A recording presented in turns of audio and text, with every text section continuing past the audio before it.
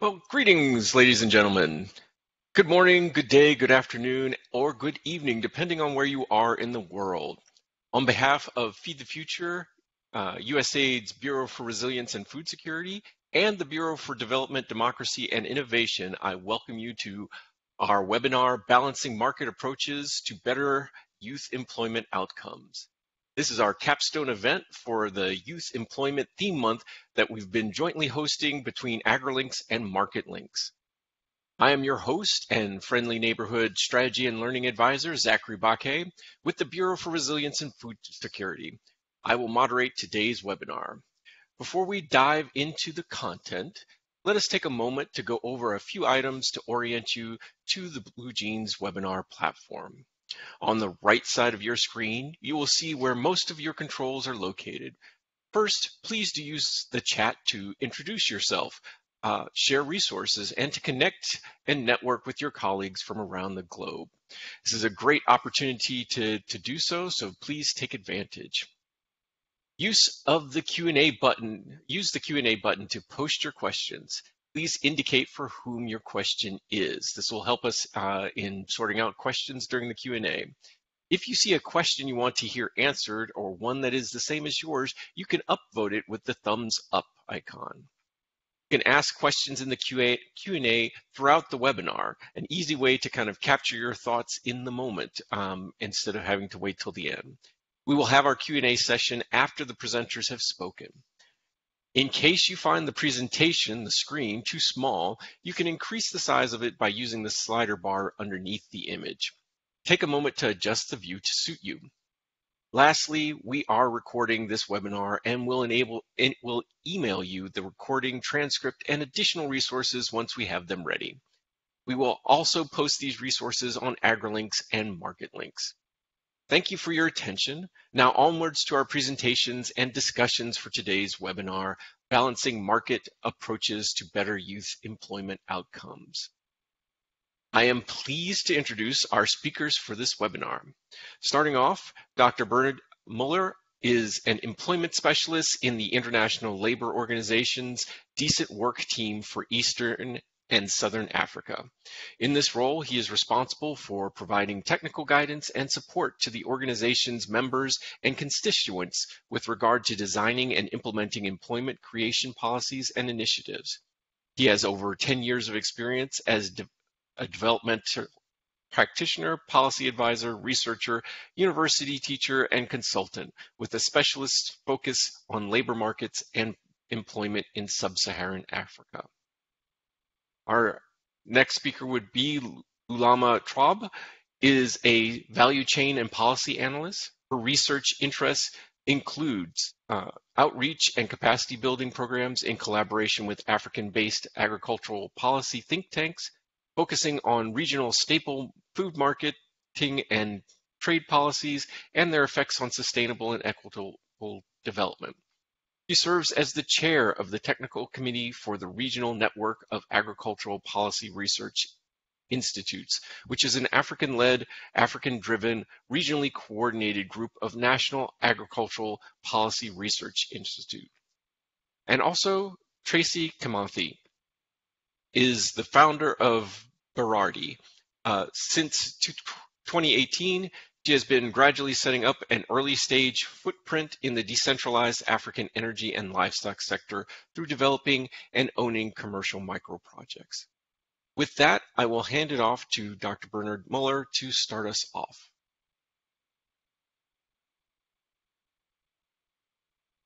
All right, thank you so much.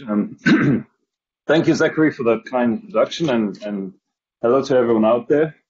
Greetings from South Africa, where I'm based. So here this afternoon, good morning to others elsewhere, or good evening. I'm trying to give you a bit of a rundown on some of these topics that we're talking about. As you know, when you signed up for this, the main topic is about employment promotion and whether we should focus on demand or supply side intervention. And that already is, I think, quite a technical question in many ways. So I wanted to try and break that down a little bit before I give you my answer, maybe. So next slide, please. Yes, thanks. first of all, we need to look a little bit at the terminology and what we're actually talking about here. So, and I wanted to do that by starting with a quick poll. So, next slide, please, Shontis.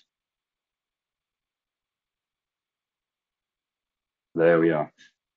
Because maybe we're not all talking about the same things when we're thinking about demand and supply side input, or we're not thinking about exactly the same. So I wanted to do a quick quiz. There should be a poll showing up. You see it on your right-hand side there. And the question is this: which one of these is a demand-side intervention? 1, skills development and technical and vocational education and training. Access to finance, microgrants to micro, small, and medium enterprises. 3, elimination of child labor. 4, entrepreneurship development. 5, provision of old age pensions. 6, apprenticeships. Or 7, might it be none of them? So very quickly brief, have a look at the poll there. I'd be really keen to hear what you think about this, what you think might be the answer to this question. Which one of these is a demand-side intervention? And I'm relying on Shontis to give me a quick rundown of the results when we have them. We shouldn't wait too long, hopefully. It's just a quick question to get us off and then get us started.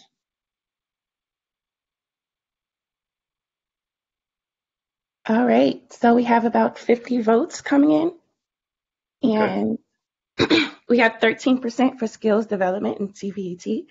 We have 20 votes for access to finance. We have about 4% elimination of child labor, 13% for entrepreneurship development, 6% for provision of old age pensions, about 13% for apprenticeship schemes, and then about 22% for none of the above. Okay, thank you. So it's actually interesting, quite a mixed picture. I see about 20%, if I got it right, say number 2 might be the answer, access to finance. Some are thinking skills development, some entrepreneurship development, the others focusing on, 31% say access to finance and 24% say none of the above. Next slide, please, to give you the answer. Because I would argue it's actually none of the above. And I know that this might come across as controversial, because many of you might think access to finance and giving microgrants to businesses is a major demand-side initiative. But I would argue all of these that you see there, 1 to 6, are actually supply-side interventions if you're talking about labor market. And often we think, or we mistake, also entrepreneurship development, access to finance as creating employment, but they are actually not necessarily stimulating demand for goods and services or demand for labor. They're supporting businesses in various forms of how to enable or how to operate in the markets, but that doesn't mean it stimulates the demand for their goods and services. So in a context where many economies are actually demand-side constraints, particularly in low-income countries, especially in Africa and so on, this does not actually stimulate demand. And I can go into that into more detail as we move forward, but this is quite an important premise as we move forward. Next one, please.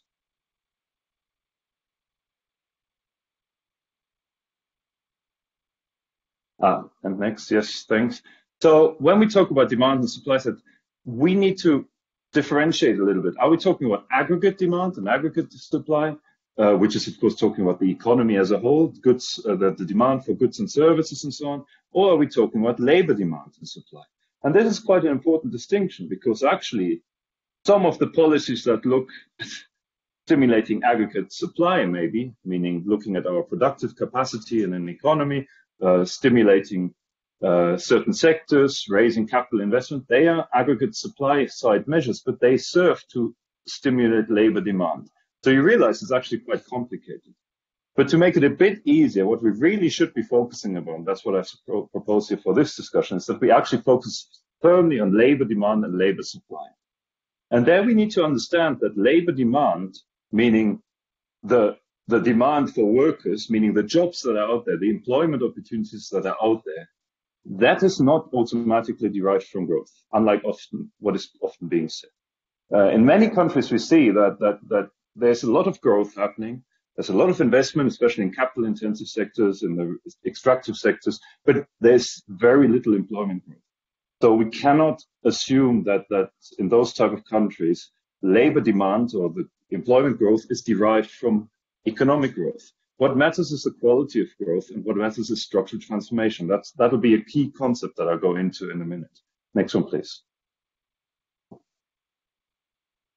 So when we talk about employment promotion, we need to talk about basically three basic premises: labor demand, labor supply, and then the intermediation between the two of them.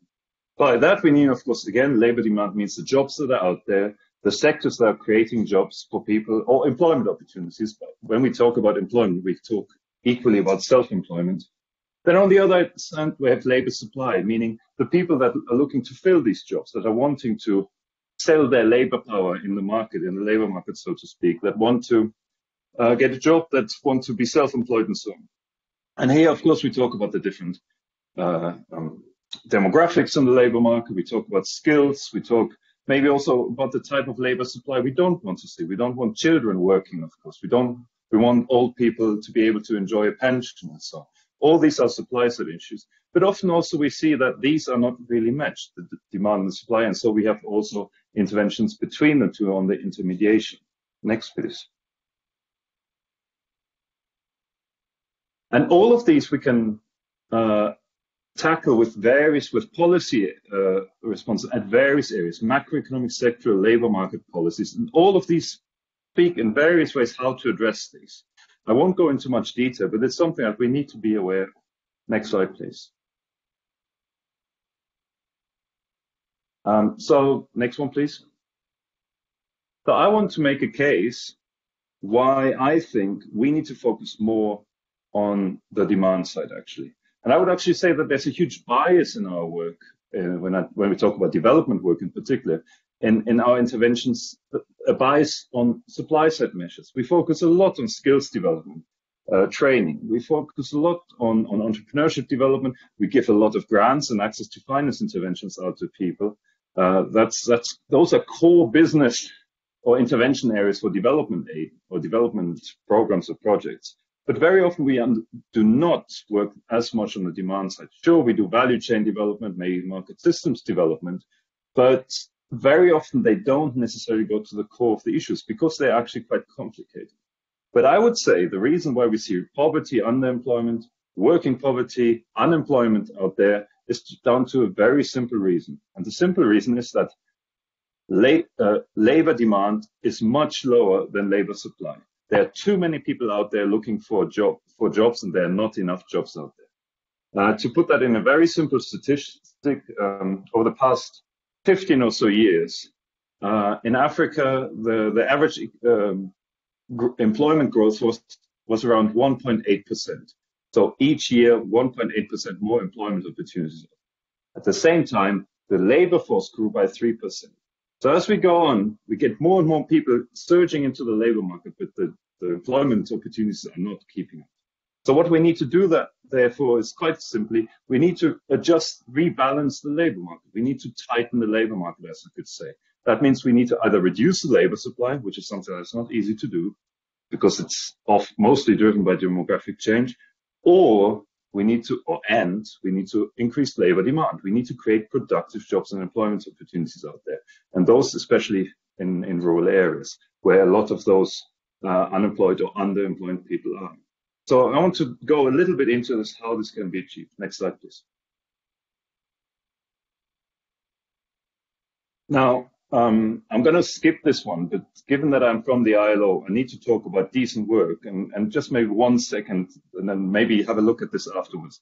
But when I talk about employment, I don't just talk about the number of jobs. I also talk just as much about the quality of jobs, and these need to be promoted at the same time. But maybe at the same time, we also need to be clear that decent work is a very high, very, very aspirational ambition that we can't achieve, of course, from day one, especially in very deprived contexts. So this slide, just to tell you that it's a gradual process, and that doesn't mean that when we work on employment promotion, we need to achieve a decent job from day one when we do our work or when we promote employment, but that it is a gradual process, but we need to pay clear attention to the quality of work. Next slide, please. And sorry that I need to rush a little bit for time reasons. But this slide, I want to go into a bit more detail because it's very important. I talked about structural transformation. Very often when we talk about structural transformation, I think many of you will be aware of the concept. It means changing the structure of the economy from low value added to high value added, from low productivity to higher productivity production. It's a key concept of development that I think we all agree is fundamental to achieving development in any country, historically and now. Now, very often we forget the labor market side of that same process, and this is what this graph is showing. On this graph, you see from the left to the right, poorer countries to richer countries by per capita GDP. So on the very left, you see the poorest countries, on the very right, the richest countries. And on the vertical axis, you see the distribution of workers in these. And I think it's very clear that there's a clear trend in these economies. As the country grows richer, there's a huge shift in the labor force, on the labor market. And that shift, of course, is the reduction in this purple area and a huge increase in the green area, whereas the others, maybe also the reduction in the red area, but the others more or less stay the same. Now, what you see here is the purple area is all agricultural workers. So as the country grows richer, we go into higher productivity production, and it means that more or less automatically, and that's something that we also see in the African context, many other countries, developing countries, that people move out of agriculture in all its various forms. And where do they move? They move into this green area, which is non-agricultural wage and salaried employment. That means people are getting a paid job. They don't become micro-entrepreneurs. They don't become business owners. The majority of them get a salary, and more of them as the country grows richer. This is a very natural process as a labor market gets more sophisticated, as an economy gets more sophisticated, as production gets more sophisticated.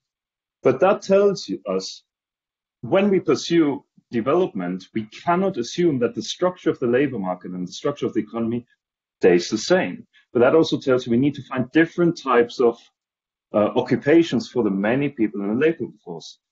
It also points to the need for industrial policy, for sectoral policies, for finding new sectors and stimulating new sectors where these people can find productive employment.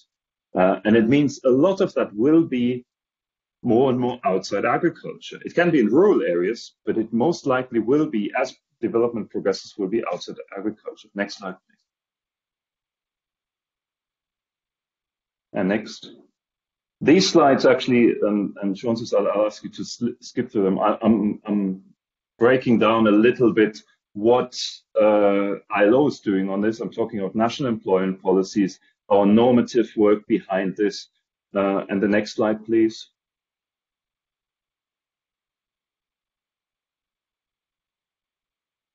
It's slow to change for me. Can you go on? Yes, thank you.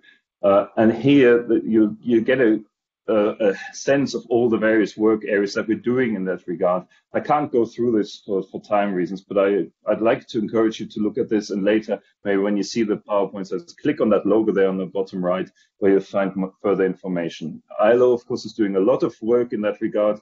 I don't want this to be a sales pitch of what we do, so to speak, so I'll skip through this, but I'd like to encourage you to look further through this. Next one, please, so I can try and close soon.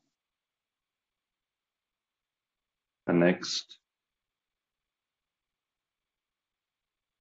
So with the limited time I have, and I'm trying to make a case why or that the demand side is really the binding constraint in the labor markets that we usually operate in, I wanted to give you a few pointers of what I think works, and then the next slide, what I think does not work, which maybe the next slide is even more important.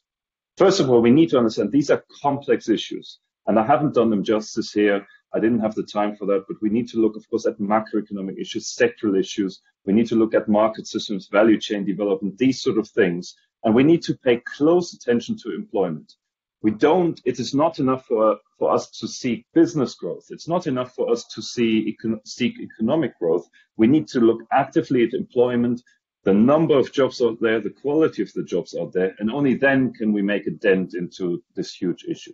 But this is not done by one or the other intervention. There are no silver bullets. It needs very comprehensive type of programs, very comprehensive type of policies. And there are a few countries that have been able to manage this slightly more successfully than others.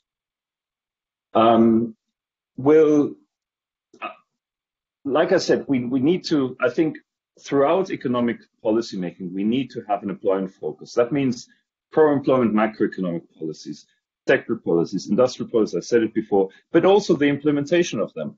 Do we embed employment targets in the national budgets? Probably we don't very often, but it's something that's quite necessary. And the successful examples out there, like China, South Korea, who had massive employment growth through their development history, they have done these things. They've actually paid close attention of embedding employment targets in their economic policy making.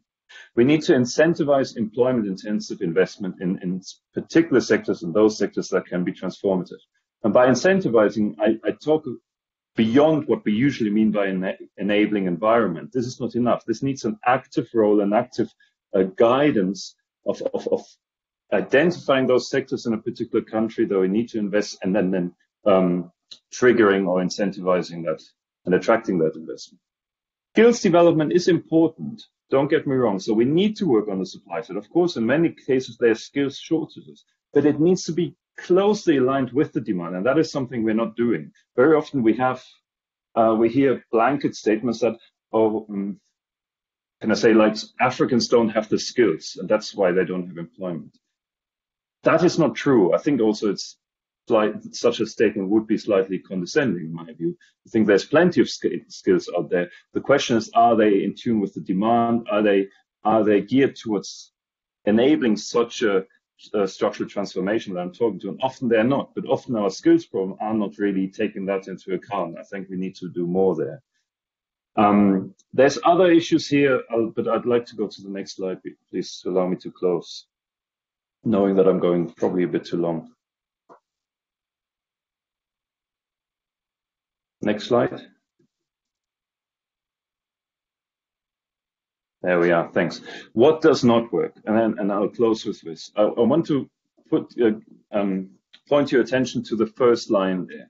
Very often, when we do employment projects, employment programs, what we're actually doing, we're not really creating jobs, but we're what I would call changing the order of the queue. What do I mean by that? If you think about a skills development project that gives much needed skills to a certain part, to your beneficiaries, what you're actually doing in most cases is not actually creating jobs, but you're giving, of course, an advantage to your beneficiaries to compete better in the labor market.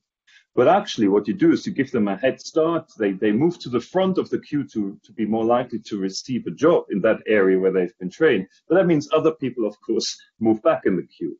What that means, it's a zero-sum game, and you haven't actually reduced unemployment, at least not the rate of unemployment that much, if you see what I mean, because you have not created that many jobs. Sure, some of those trained people might be job creators, but this will always be a minority. So we must at the same time think about how to create those jobs that then can be filled by these people that we are training. I'm not saying we shouldn't train people, but we need to think much more seriously about the demand side here. And again, when you do your development projects, think about this. Are we actually creating jobs, or are we just changing the order of the queue outside the farm gate, outside the factory gates? And very often I think it would be this problem. We should not just focus on easily measurable results. It sort of goes down the same area. Very often in our projects, we of course worry about our evaluation reports, our results, and those need to be measurable. But then it's much easier to count the number of trainings delivered. It's much easier to count the grants that have been provided. But to count the actual numbers of jobs, let alone the decent or productive jobs that have been created, is much more difficult. It's a much more systemic problem that is not easily measured. But I would argue that if we all work towards that one, we'd stand a much better chance of creating a more sustainable or systemic result.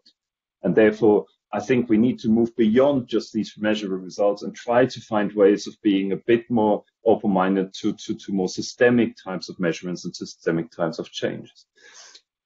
I think I have to close there, and I would encourage you to look at some of these other points that I'm trying to make here. I'm aware that I don't have time for them, but I think we can also discuss more in the question and answer. I'm also very aware that I haven't talked that much about youth employment as such. This is not quite by accident, because when we talk about employment issues, these are systemic structural issues, and that needs structural solutions. And youth employment is usually a sub-problem of the wider employment problem. Of course, there are specific issues to youth that we need to address, and then and some sectors are more geared towards creating youth employment than others. But these are, I would almost argue, minor to the bigger problem of not enough jobs and not enough productive jobs being created in many of the economies that we're working with there. And that's why I chose to go a bit bigger picture in this regard. This is not me saying that youth aren't employment. It doesn't mean that we should not target youth specifically, but we will not succeed if we are not aware of these larger comprehensive issues. Let me hand over to Lula, and apologies, I was a bit too long, but I hope I was able to give you a bit of an insight of how our thinking is on these type of issues. And thanks, I'm looking forward to the discussion. Thank you, Bernard. Good afternoon, good morning, or good evening, depending upon where in the world you're tuning in from. For me, it's an absolute pleasure and privilege to be a part of this conversation today. So I thank Jane and the AgriLinks team for the invitation. And I thank you, Bernard, for setting the scene and really tackling the question of how to balance the supply side and demand side approaches for better youth employment. For my part, I think both approaches, I'm going to deviate a little bit from you, Bernard, are equally important. And so I'll use my 15 minutes to make my case. Next slide, please. All right. So in terms of the topic coverage, then there are three things that I'd like to do this afternoon. First, I'd like to share with the audience my context, essentially explaining my why I've chosen to join the conversation on better youth employment outcomes, after which I'll make the case for the supply side approaches geared towards empowering and equipping the youth of today. Then I'll close by advocating for the role of the agri-food sector in facilitating employment creation on the demand side. Next slide, please. All right, in terms of my context, next slide, please. For me, this question on supply and demand side approaches for better youth employment outcomes is deeply personal. I come from a large family. I'm one of 8. What you're seeing here is a picture of my immediate family that was taken in 2012 at our family home in Waha in the Eastern Cape. And so when I start to think about these issues on youth employment, I see the faces of those little ones that are seated there on the ledge, and it stops, for me at least, becoming an academic or purely academic or professional exercise. It also becomes one that's personal. Next slide, please. In fact, these issues became even more real for us as a family in 2021 when my young nephew Daniel, who's pictured here, decided to break with a 3-generation long tradition of formal higher education. Right? Instead, he chose to pivot in response to a rapidly changing world and has accepted an internship where he now works on building cost-effective, sustainable, and chemically free aquaponic systems across South Africa. Next slide, please. And in preparing for this talk, I realized that Daniel's journey, it's not unique to him. When I read headlines like these from the Wall Street Journal article, it strikes me that this is an emerging global conversation that COVID and its associated lockdown has fast-tracked over these past 2 years. Next slide, please. And so in short, this next generation has basically, in my opinion, inherited what I consider a fragile system that's showing its cracks, and they will have to pivot and carve out pathways that make sense to them. And it's our jobs as families, as educators, as professionals to adapt to their pivots. So that's on my side of the personal context. Next slide, please. At a professional level, this conversation is equally important and of interest to me. One of my many roles that I play is that I have the privilege of serving as a technical chair to an amazing network of African-based agricultural policy research institutes known as RENAPRI. Next slide, please. Now, this network consists of 11 national agricultural policy research think tanks that are spread across Eastern and Southern and West Africa. We formed this network in 2012 for the express purpose of collaborating on research, data sharing, and most importantly, capacity development.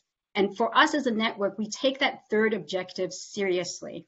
And so as a network, we've committed to building local capacity, and we do this by forming formal links with national universities. And at some level, this is self-serving for the network, because what this does is it creates a pipeline of young talent over time. And over time, what we've done is build a stock of well-placed former students who are able to open doors to relevant stakeholders, both in the private as well as the public sector.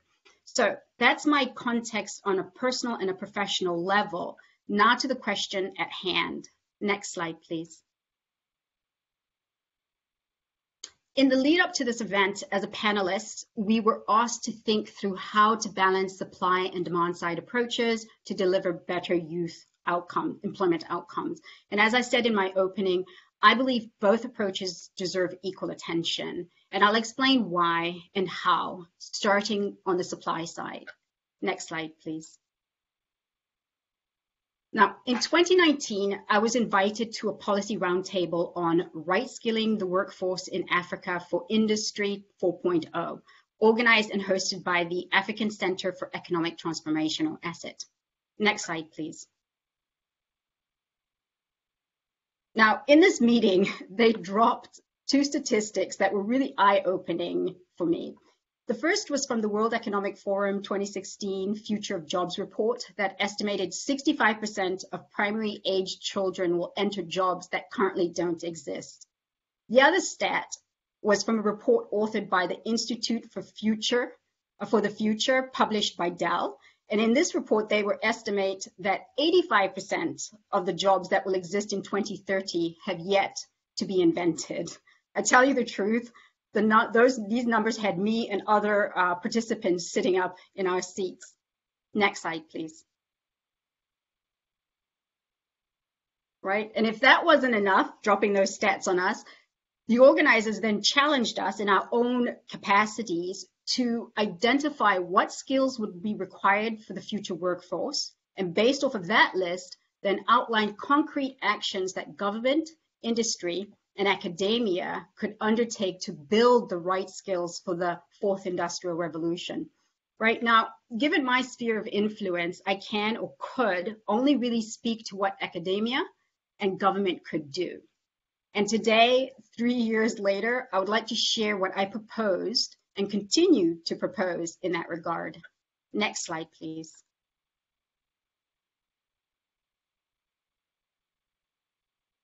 Starting on the academic side, a second hat that I wear is that of a lecturer at Stellenbosch University. And to be perfectly frank, the notion that I have that responsibility to equip my students for jobs I can't even imagine, while on the one hand, it can be exciting, it can also be rather overwhelming.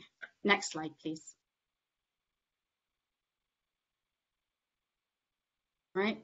And so in a sense, as an educator, I'm being called on to be a great hockey player that doesn't just play where the puck is, but skates to where the puck is going, and to quote Wayne Gretzky for the American audiences out there. So the question then becomes, as an educator, where do I focus and how do I do this? Next slide, please. Well, in 2019, this was the list I developed for assets, and this is the list that I shared with my department. And in my opinion, as a university, as a department, as an educator, if we are to effectively equip the next generation for jobs that are yet to exist, we need to recognize that STEM subjects will remain important. But equally important is to develop our students business leadership, entrepreneurial, and here's a new one, social influencing skills. How do you do that, right? As well as critical thinking and complex problem solving skills. And finally, we need to also build their ability to effectively collaborate with each other. Over the past three years, I and our department have been working actively to adapt our curriculum and classrooms to incorporate these elements, to name but a few. So that's on the academic side. Next slide, please. What about African governments? What should African governments do right to do the right skills, to right skill the next generation? Well, there are many things that they can do, and I know Bernard, in your talk, you pointed out some of these in your presentation.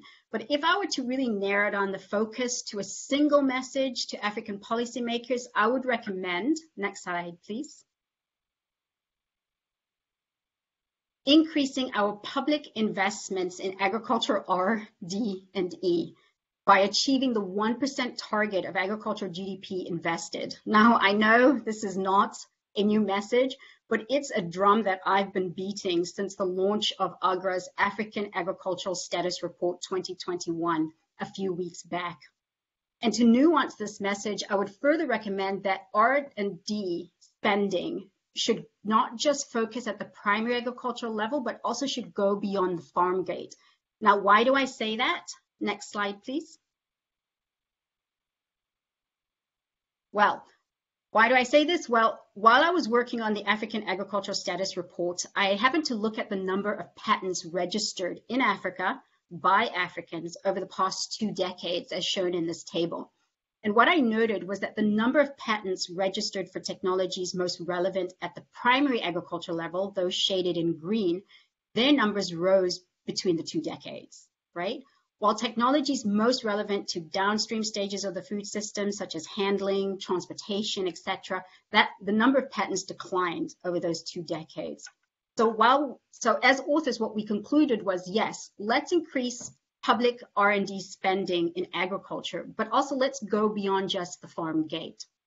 So that's on the supply side approach. We're faced with the challenge, and for universities and for governments, there are some concrete actions that we can take to achieve better youth employment outcomes going forward. Next slide, please. Now to the demand side, right? In the lead up to this event, we had our dry run session, and in this session, the point was raised on the role of agriculture in this conversation around youth employment. And while I agree that as African economies undergo structural transformation, as Barnon suggested, we can expect agriculture, primary agriculture, to shed jobs, definitely. That's the expectation going forward. But the reality is that agriculture is a part of an entire food system. And in my opinion, and yes, it's biased slightly, the agri-food sector definitely has a role to play in achieving better youth employment outcomes. Now, why do I say this? Well, next slide, please. At a global level, next slide, please.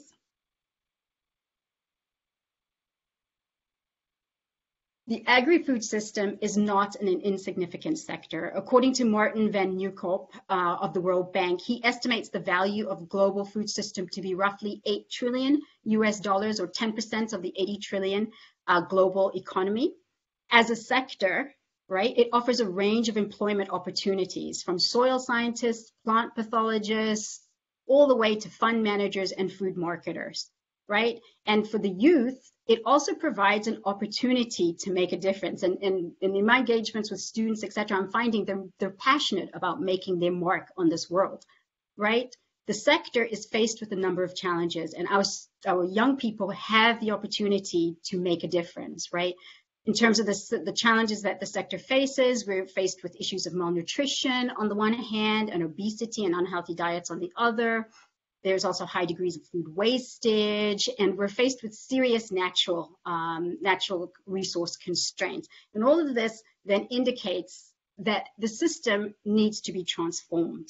right? And this is a message that came out clearly from the UN Food Systems Summit that happened just last week, right? And so the current structure of the food system really needs to be transformed. And I think this sector then offers these students an opportunity to really make a difference, to really move us in the direction of transformation, right? But let's talk about Africa. I'm speaking at a global level, but let's talk about Africa. Next slide, please. For Africa, as Bernard pointed out, we really are faced with this added challenge of persistent informality. As we pointed out in the African Agricultural Status Report, the majority of marketed food output in Africa goes through undercapitalized informal markets. For example, our grains and tubers and pulses move through those markets.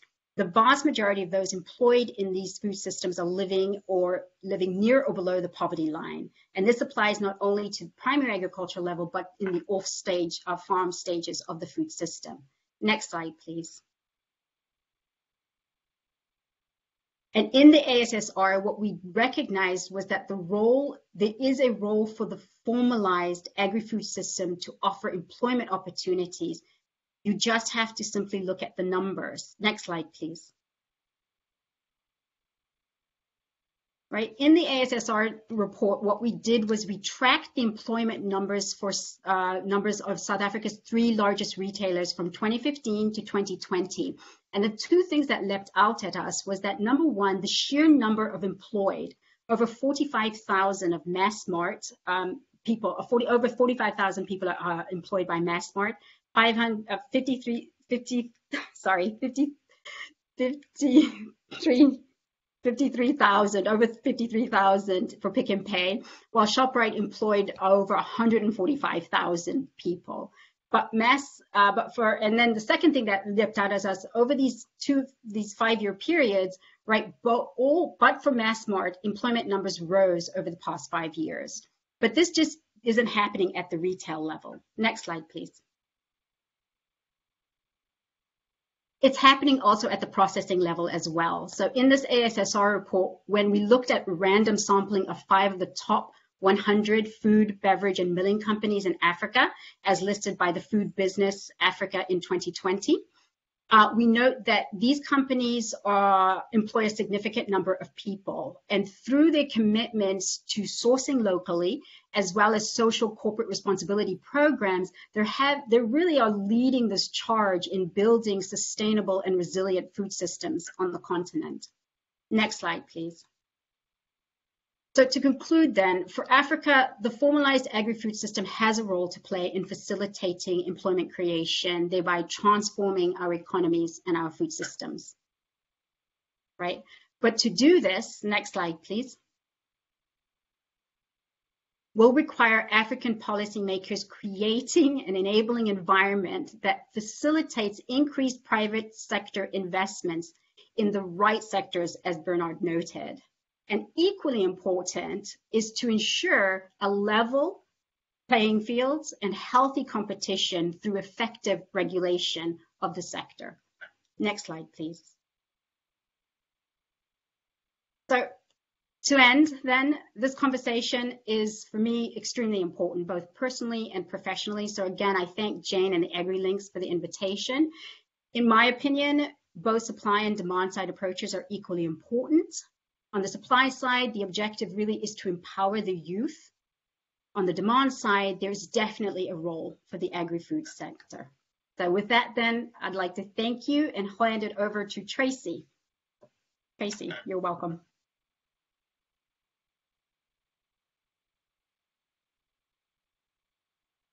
Thank you. Thank you for the introduction. I hope you can all hear me. And I'm more than happy to participate in this event. And I'll make my presentation short, I promise. As mentioned, my name is Tracy Kimathi. I'm the founder of Baridi, a solar-powered cold room innovation targeted at East Africa's livestock value chain. And as a startup entrepreneur, I believe my points in the discussion will be based on how smaller companies approach youth employment and the ironic benefits that drive young millennials and Generation Zs to startups rather than larger, more stable businesses.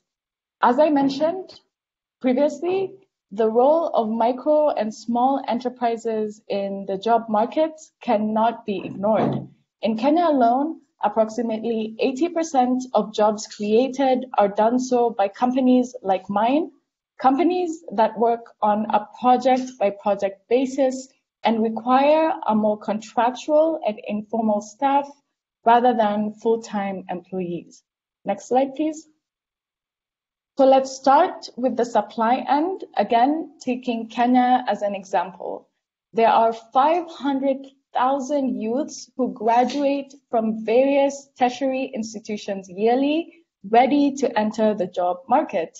This means that, technically speaking, there is a surplus amount of incredibly brilliant and energetically trained African youths looking for jobs. And quite frankly, I don't think there's a shortage of expertise supply rather than a shortage of demand from industry players. To show you an example of how competitively skilled the African job market is, I'll share a story of how earlier this year, during our first launch, a Japan-based company approached my startup with an aim to outsource our technical team, only to fall short in a basic electrical design concept that our current engineer Chisebe, who is an African, completed in a faster and more efficient work manner.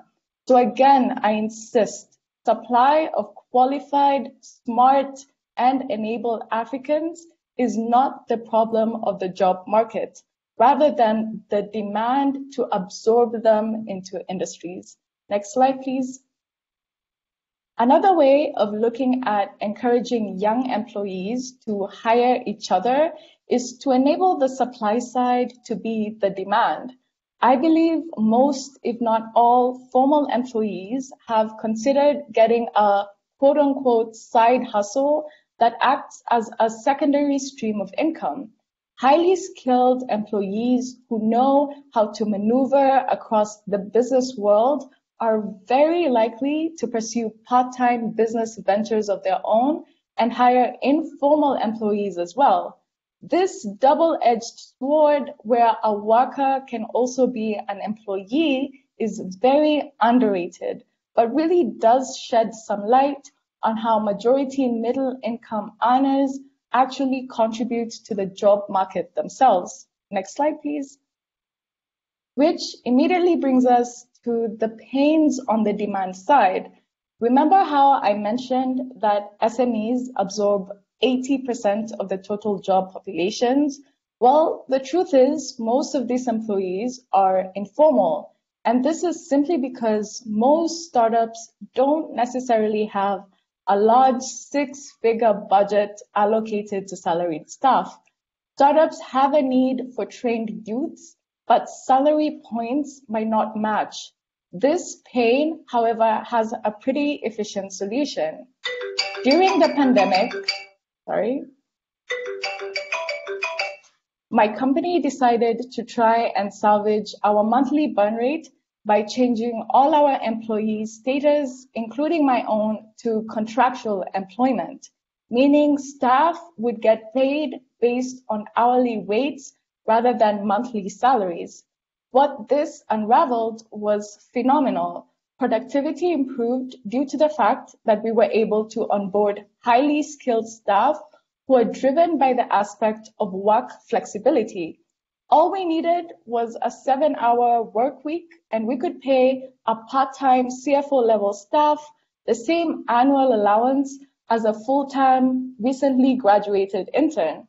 What's even better is that these individuals were pretty happy with the arrangement, because what a young person wants more than anything, perhaps even more than money, is the freedom to control their work days. This gives them the privilege to spend time with family, friends, and their own selves. A perfect win-win scenario to the demand-supply perspective. Now, our company solely works with contractual-based skill on a project-by-project basis, and the productivity as well as our monthly burn rates have never looked better. Next slide, please.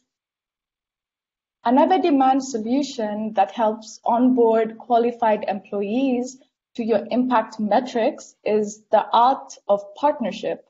A lot of African startups tend to record a significantly large job employment rate, and this is due to B2B collaborations. For example, in our recently launched solar chiller units, we partnered with 6 different local companies. If we were to aggregate all of their employees, they would total to 50 paid formal skilled workers who are employed over a period of 3 months. So we shouldn't really look at employment as full-time staff. Otherwise, a large sector would be missed out. Instead of a larger company hiring 5 people in their solar department team, why not collaborate with an existing local SME that will enable employment to the 20 to 30 staff members on your project? Collaboration between able larger companies with smaller skilled companies is definitely an employment driver that needs to be emphasized on. Next slide, please. Now, let's look at impact and why more youths are placing impact gratification at workplaces as one of their top rankings for what they would prefer as a career. I started today's conversation by stating the irony that young millennials and Gen Zs are more driven to work at startups rather than larger, more stable businesses. And we really need to understand what drives a young person to employment. With these 2 age groups being the largest ones in the job markets, especially in Africa, employers need to understand how to efficiently onboard them into their workplaces. Unlike previous generation, millennials and Gen Zs are not necessarily in it for the money. They are more independent with their thought processes and are more eager to learn and build their skill for the sole reason of making an impact. They know technology, they don't waste time, they're not blindly loyal to a company, and if you want your organization to be the crème de la crème, then you need to convince them to be on your team.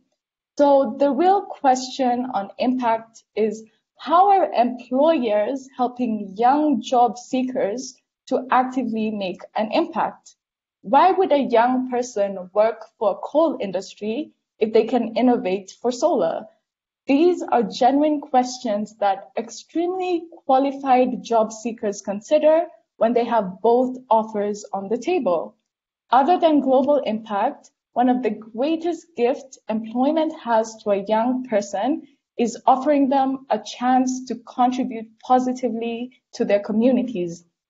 They can buy food for their families and act as providers.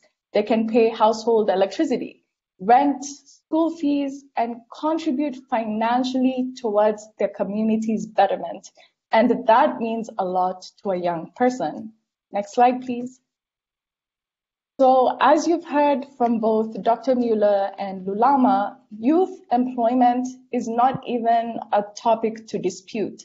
And my final points will emphasize on how we as young people can employ ourselves by creating businesses that offer impact-driven solutions and allow us to reshape the notion of an 8-to-5 employment perspective to a freelance work environment, which enables healthy time management for ourselves and the people around us.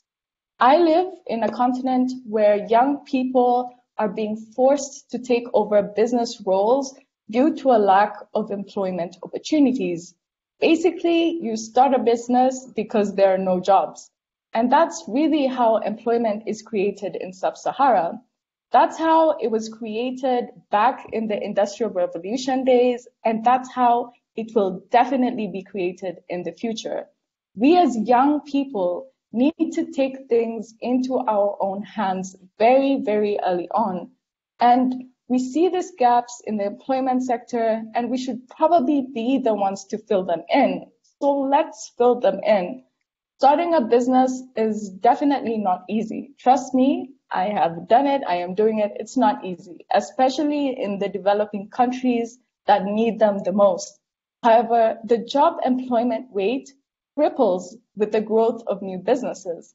And as I mentioned, the paradox between an employer who pays and an employee who hires might just be the answer to a secure, job-filled future to young people. So thank you for listening in, and I hope you've learned a bit from my presentation. Thank you.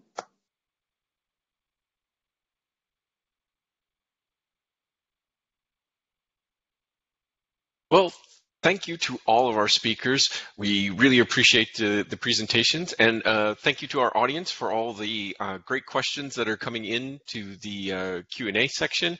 I will start with asking some of those questions. Some of our speakers have gone in and answered your questions, so be sure to go back and check to see which ones might or might not be answered for you.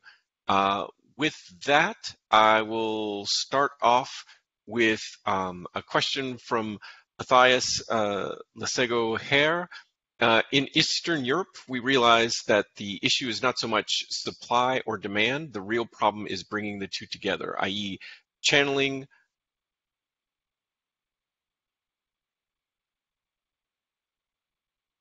Q&A sometimes jumps around, i.e. channeling workforce into the right economic sectors that have future potential, making sure people have the information they need to make informed choices.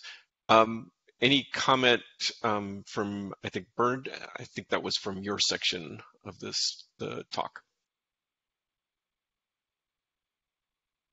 If you're able, sure, yeah, come off mute. Can you see me? Yes. Or hear me better? It's good that you can see me. I hope you can also hear me. That's more important. Yeah, thanks for that question. Yeah, it depends very much on the context of the labor market. I think a lot of the labor markets in Eastern Europe are probably much more advanced and sophisticated, maybe compared to many of the labor markets that we often work in Africa, for example, or other low-income countries. So, and the challenges are different. So we have established industries in we have established sectors that are probably a bit more sophisticated than a lot of the production of the economies in Africa, unfortunately. And there, the challenges are quite different in matching the youth to those existing industries, or maybe also readjusting the economic base to change to the needs of a youth coming into the labor market. And there we need public employment services, we need placement services, and so on. That's quite vital. So there, if you remember my slides with the three layers, labor demand, supply, and then intermediation in the middle, there the intermediation becomes much more important. I would argue in Africa it's a bit less so. Yeah, I wanted to get onto one point. I love Tracy's presentation, so thanks for that. I thought that was great. I just wanted to very briefly get onto that in the sense that we need to make sure, and she's very right in what she presented in terms of the vibrancy and the dynamics of the African labor force. And I think it's something we underestimate. Often we talk about the low skills and how Africans are not skilled. And I don't like those arguments. I mean, frankly, if you put me into any setting of a smallholder farm and then ask me to survive, I would perish within a few days. So to say they don't have skills, it's quite condescending, and even the others who are coming out of the education system. But the point is that we don't just need to focus on the one end or the other, and the spectrum is quite wide, and we need to find those type of jobs, and I need to stimulate that type of employment that is suited for the labor force. And that very often means actually, of course, finding the jobs for those that come out of the education system, but also those who don't have that opportunity. And that means looking much more into manual occupations, manual sectors, maybe manufacturing, quite basic occupations. And there's nothing bad with that. There can be decent jobs in a factory, of course, and in a very basic type of occupation. And that's the type of things that we need to look at. And I think very often we might be forgetting that.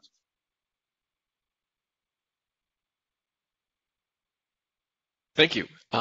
So for a question, this comes from Anonymous, and I think could apply to all members, all speakers.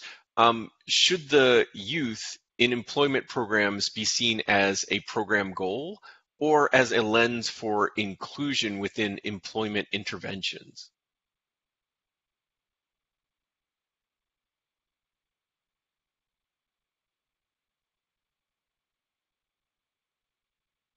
Any thoughts from any of our speakers on that?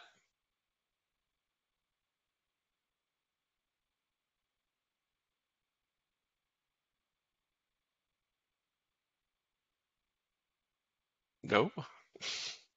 Okay. Sorry, Well, I could you could, repeat the question? Exactly. exactly. Let the others speak. Sorry, the question is, should youth in employment programs be seen as a program goal or a lens for inclusion within employment interventions? I Should would it be think it the could be, goal itself or a lens? could it be both? Both the goal and the lens? I leave it to you, your personal thoughts. Personally, I think it could be both, right? The goal is to bring them in, but it's also a lens through which we could allow for inclusive transformation going forward. That's my opinion. Thank you. Other of our speakers, Tracy or Bernard? Yeah, I think it should be a necessity. Especially in Africa, you have no choice but to include youths because most of the people are youths. You go to a doctor, it's a youth doctor. You go to a enterprise, it's a person like me. So it's not even a matter for me. It's a must to include youths. You don't have an option but to do that. I don't know if that answers it, but it really there's no option because majority of the population is youth. Thank you. If no other questions, I've got another question. So, Adebabe, access to finance to start a business is a major bottleneck as banks and MFIs require collateral. How can this be solved? Do you have any suggestions? This is a question for Tracy, though others of the speakers can answer on this too. Yeah, I get what you're saying. It's very hard to get banks to invest in you, especially when you're a young person with very little collateral. I think a lot of grant-based financing is emerging in the industry. As long as you have a net positive climate solution, you can maybe try a lot of grant-based solutions. Once you grow a little bit more, you can go into equity. For me, I get what you're saying. Banks don't necessarily offer a lot of young people enough capital to start their businesses. And usually, by the way, your first business almost always fails. So maybe it's not even a good idea to go into the debt, facilities at your first try. So I would say try grant-based financing, especially in Africa. And if you have an impact positive solution or business model, maybe that would help a little bit. Or competition facilities. Again, I know it might seem like it's a rat race, but that is really your only option, especially when you're starting out a business that might fail. Sorry to say, but it's probably true that, yeah, so I hope that answers the question. Thank you, Tracy. Our next question comes from Claudia Velasco. Involvement of policymakers has been a potential solution by many, or a proposed solution by many, but actually, how do you really engage policymakers? How can we successfully make sure youth employment is tackled on different state tables, whilst employment in broad terms is still a current problem? Thoughts on how to engage policymakers? I guess that one goes in my direction a little bit, because I speak a little bit more to the policy side. Look, I wish I had an easy answer to that, because clearly that is one of the areas that we're struggling with. A lot of the stuff that we're talking about, or that I have been talking about maybe specifically, it requires a lot of political vision, a lot of political will, a very dedicated strategy, and those things unfortunately have been few and far between. So, but I think that's where our advocacy role comes in. That's where our role in supporting policy processes comes in. And that is my main day job, so to speak, trying to improve policy processes in all the various countries in Africa that I work in. And it can be incredibly frustrating. It certainly isn't something that speaks to quick solutions, quick gains, quick results.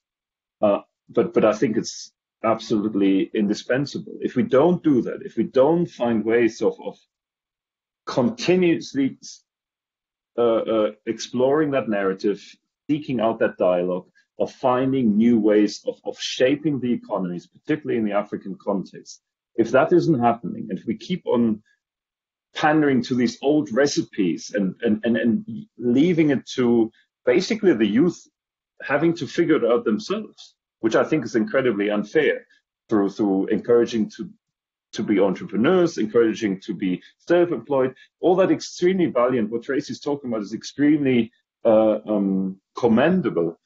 I have the biggest respect for that. I could never do that myself, but I think it's so unfair for those many people who don't have that option, who don't really have that entrepreneurial spirit, who don't really have the means to start their own businesses, at least not really viable businesses.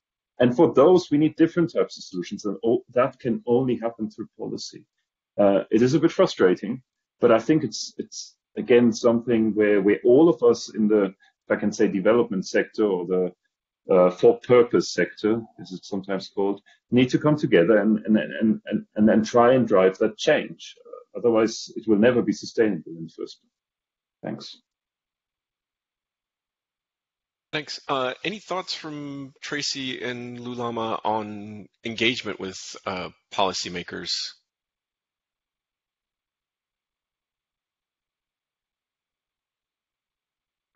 From my side, I mean, this is one of those hats I wear as well, engaging with policymakers. And what we're finding as national institutes, it's a time-consuming effort, and it's one in which we can't give up having the conversations with them, or keep, narrowing down the focus to more feasible, implementable, recommendations around certain issues. And so, like I said, for me right now, I'm really pushing this notion of public investments in RD&E, and that's the one single message I will bring to them, in order to allow them to focus on a single, deliverable going forward.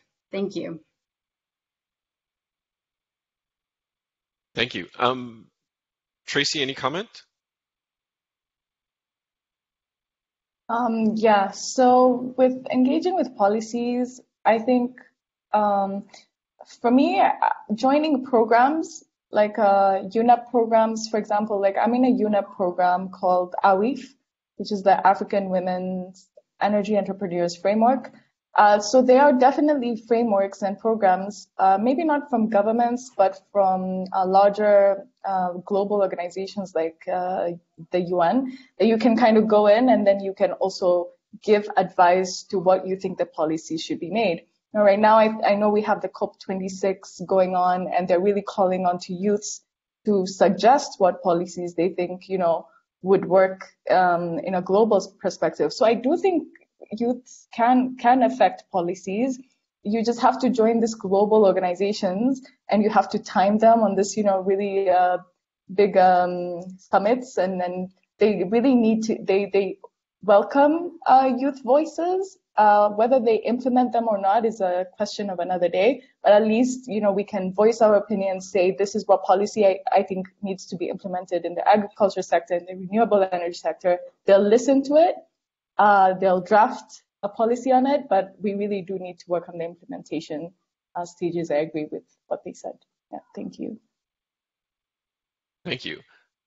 So a question kind of on the kind of next part of places to focus, what is the role, this comes from Mise Yami, what is the role of private sector in creating inclusive and decent employment opportunities for unemployed youth in Africa as well as elsewhere?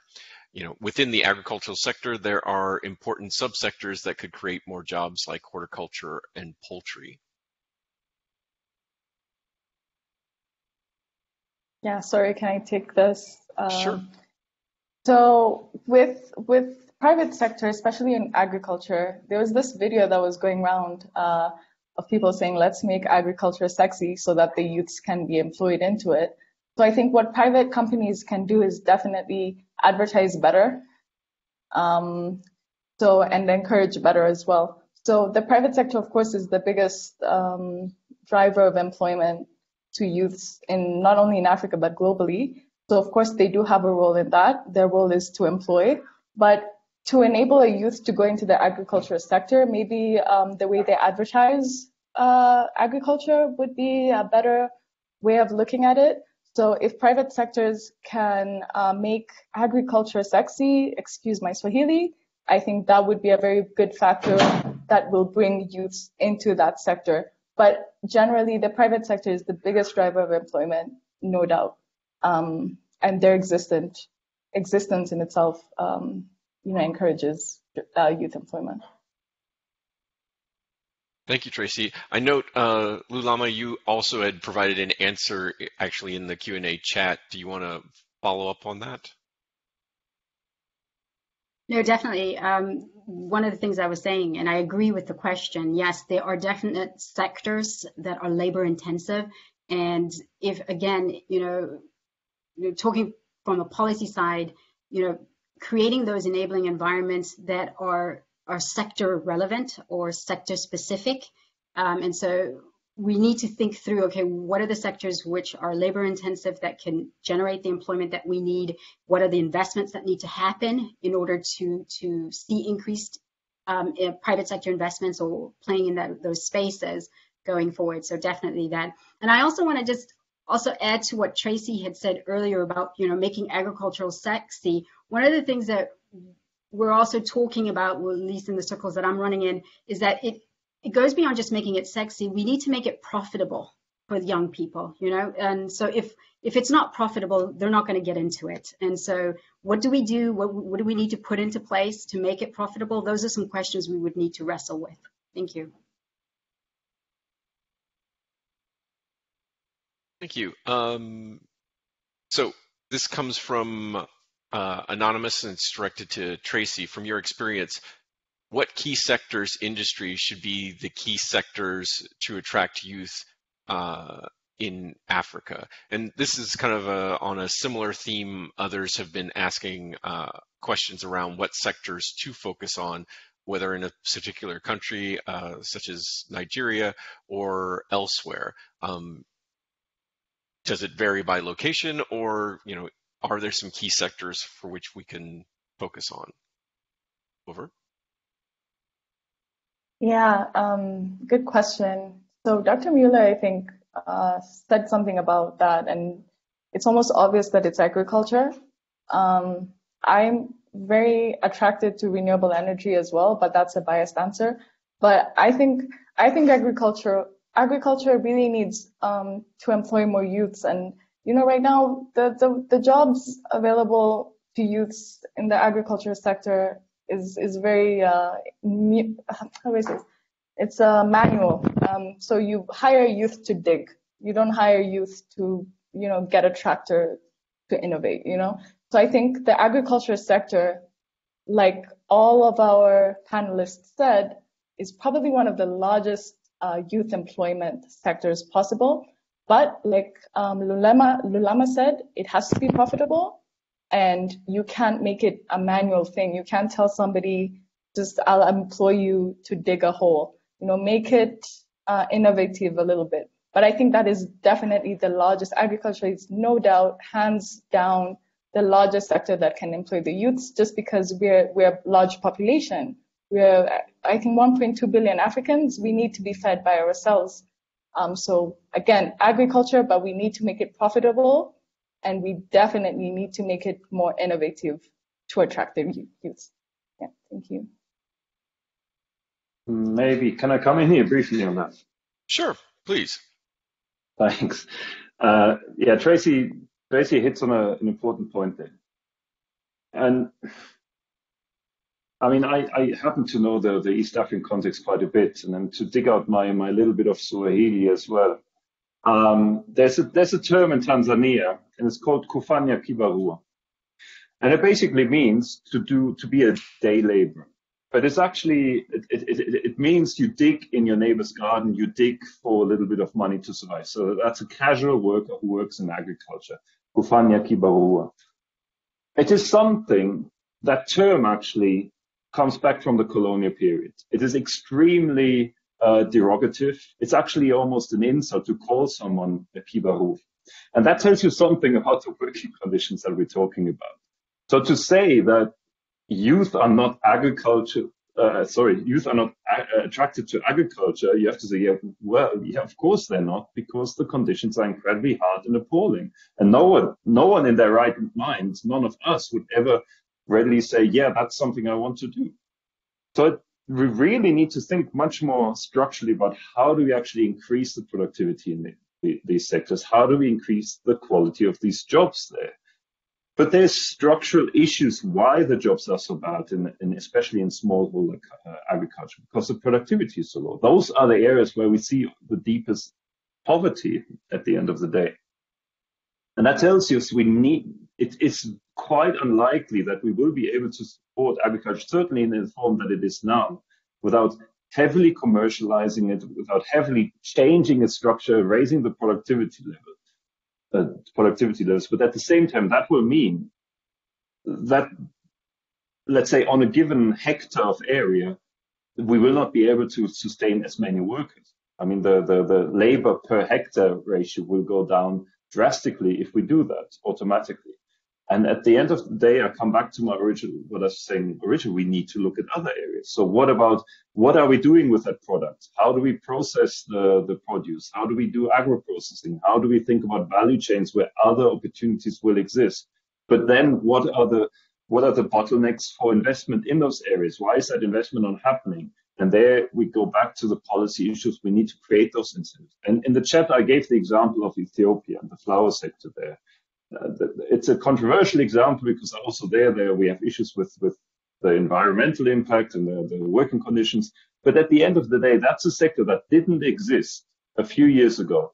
And only through very dedicated state action were we able to nurture the sector, attract private sector investment, and very quickly grow a sector that employs quite a lot of people, especially women. There's problems with that, and I would need to go into more detail there. But these are the sort of solutions of looking at new sectors that have a chance, that are labor intensive, and finding ways of attracting investment there. Thank you. Thanks. So on kind of talking about the engagement between kind of policy and talking about private sector as well. We have a question from Markendi. Sorry, I can't see your full name because it won't print it out on the question. But what do you think is the best way to create synergies between private and public institutions to facilitate youth inclusion in entrepreneurship? Any of our speakers?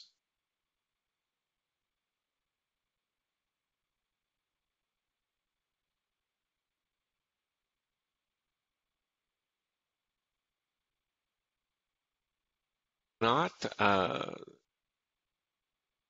I come in on that one? Sorry, I was just sitting back and thinking that, wow, that's a good question. In some of the work or the research that I'm looking at when I'm trying to unpack, different, track the emergence of African-based agribusinesses, one of the things I found was a company in Rwanda that is a public-private partnership between private sector and government. Also here in South Africa, we have a number of initiatives like a Timbali incubator, which is a public-private partnership. So maybe using a framework of a PPP might be a way in which you can build synergies between governments and the private sector. Thanks. Excellent. Thank you, Lulama. Anyone else? If not, I'll go for another question. So this comes from Gabriel Zamaradi Kavuli, who asks, sort of in a similar vein, what strategy do our speakers recommend to apply for collaboration between large companies and small companies operating in the same sector so as not to generate conflict of interest when it comes to just the work and youth employment?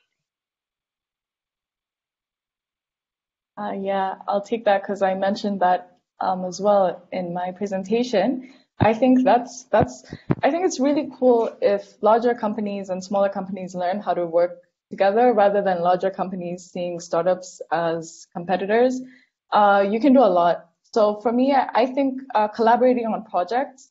So like I said, instead of a larger company hiring, a solar department with probably 5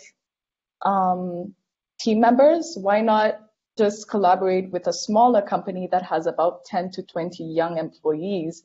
So I think whilst I think that question, or rather that collaboration works well with projects where, okay, this large company needs to set up, this large agricultural project, instead of them, creating a whole department and then employing new people, giving out new resources into that department. Why don't you just collaborate with a local SME or a local startup that will then help you with their knowledge, their expertise, and their skills, and their employees, and then they will carry out that project for you. So I think that question is really good, and it's also one of the ways that employment can definitely be created, how larger companies can support smaller companies to create employment, and how larger companies can also stop seeing smaller startups as competition, but as collaborators. So I think that's a good question, and I hope my answer suits the... And Tracy, if you don't mind, if I could follow up on Tracy, I think Sure. it's great on the private sector side to think about that. There's also a policy side that could help in this equation. And I know here in South Africa, we have a competition commission, and what they do is they basically regulate, the mergers and acquisitions that happen within the country. And so the FDI is coming in for mergers and acquisitions. Part of our competition policies and regulations is that these bigger companies need to work with, as part of the agreement, work with local small SMEs as sourcing material or supply input suppliers, etc. So through effective policies, and that's what I had mentioned in my presentation, through an effective regulatory environment that really kind of, levels the playing field and facilitates healthy competition in the system, can allow for that synergy between the large and the small companies. Thanks. Maybe also briefly from my side, and I think probably we need to wrap up soon, but I think quite often we talk about this contrast between large and small countries, and often maybe larger companies get a bit of a bad shtick there. They get a bit of a bad reputation. Whereas I feel we need to understand that they have an important role to play, and they can be huge drivers for employment, of course.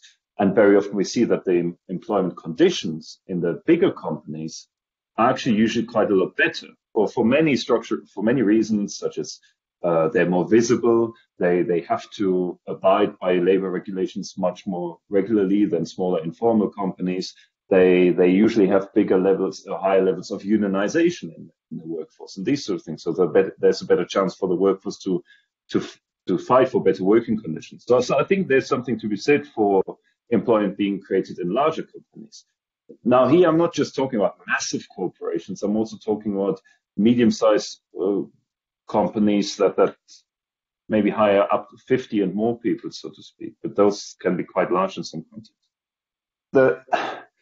So it's not just an issue of competition between large and small. It's also about how do we enable what I would call sustainable enterprise, those that are actually viable, of growing, and growing into larger and larger employers and better employers. How do we create that environment? How do we nurture those type of companies?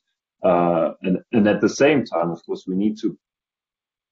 And Lula was talking about the issue of the regulatory framework. We need to make sure that we, of course, don't have too much concentration in the sector, that we don't have unfair competition that, of course, doesn't give a chance to smaller companies. But yeah, I think there's a role for both here. Excellent. So I would like to thank our speakers once again for their great presentation, the dynamic Q&A at the end of the session, and also thank our audience for your participation, your insights that you've provided, the questions you've asked, and also the resources that you've shared. So just to let folks know that this presentation has been recorded. We will post it on AgriLinks along with the slides, the transcript, the Q&A, the chat box. All those sorts of resources will be on the AgriLinks site. You will also be getting, if you registered for the event, you'll get a follow-up email that has links to all of the resources that I mentioned. Really appreciate your participating. Also would like to highlight that we look forward to your feedback. There is a post-event survey link in the chat. If you could please take a moment to fill out the survey. We appreciate your feedback. It helps us to improve upon events and give us ideas for new theme months. And with that, thinking about the new theme months, coming up rapidly is October. And for our October theme month, it is going to be Earth Observations Climate Edition. So if you have an organization that is working on Earth observations from a climate change lens for ag and food security, please take a look at the theme month coming up or recommend a post for that theme month. So we greatly appreciate your contributions to those theme months. With that, I thank you all for you taking the time to join us and engage in this conversation, and wish you a good rest of your day with whatever point you happen to be at in it. Thank you all.